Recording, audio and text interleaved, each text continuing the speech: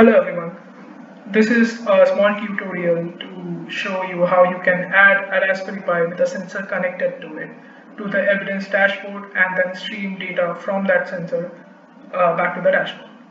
So when you come to the landing page, this is a landing page of the evidence projects page, and you can see a little map over here. If you go to list view and add a device like this, let's call it test device.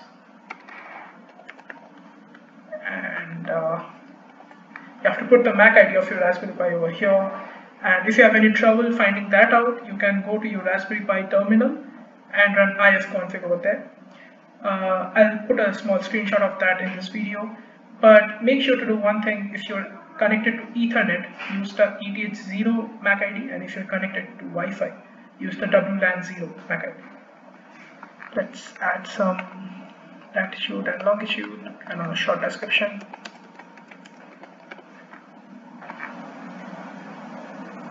And your device is here. You can see that on the map. It is in some random place.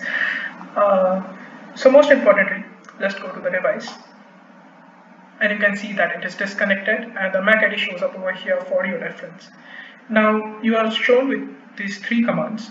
You can run these three commands on your Raspberry Pi to install the evidence software on it. That will help you to connect to the dashboard and stream data to the dashboard. So next, let's go to our Raspberry Pi and try to download the software over there. So now I've moved over to my Raspberry Pi. You can see the terminal over here. And let's run the first command from the dashboard. What this command does is it downloads the installer for the software. So let's run that. Yes, you can see the installer has been downloaded over setup.sh. Now let's run the installer. This will start updating your packages, downloading requirements, and downloading the software as well. So we'll give that a little bit of time.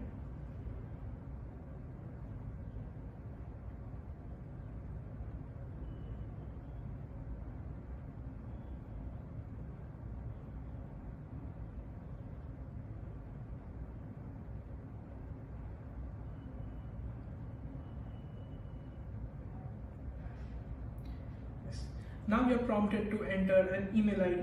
You can find this email ID on the dashboard. Also, this is also the email ID that you have registered into the evidence with. So I'll enter mine.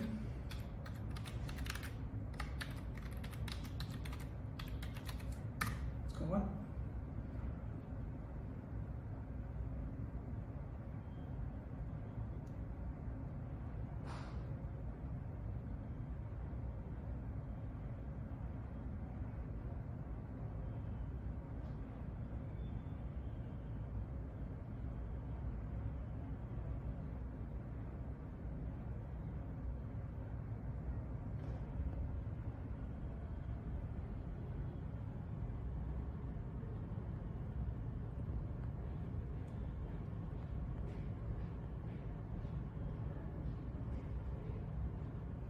Yes, now you can see that the client is connected to the server and it's ready to send the data. So now let's move on back to the dashboard and see what's going on over there. Okay, back to the dashboard. Let's refresh this page.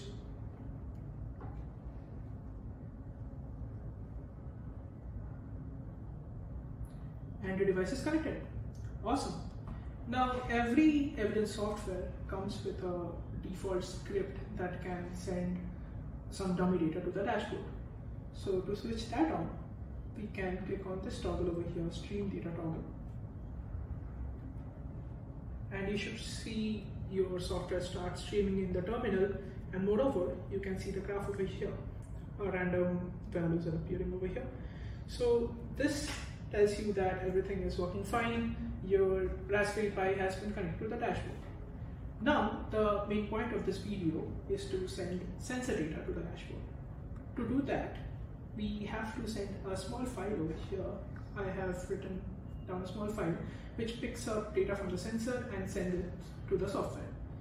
Now, to send this file to your Raspberry Pi, you can click over here, choose File, click on the file, and send.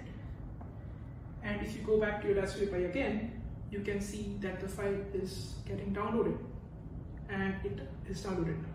So when I switch this on again, the new script that we just sent over to your Raspberry Pi will start streaming. And yep, barring that, this is the new data, and what we have over here is basically a proximity kind of sensor. So now I am closing in my coffee mug, and see, the distance has come down. If I move my coffee mug far behind, it should go up again, and it does. You can switch it off back from here. And so here it is, guys. Easy 3 steps to get your device connected to the evidence dashboard.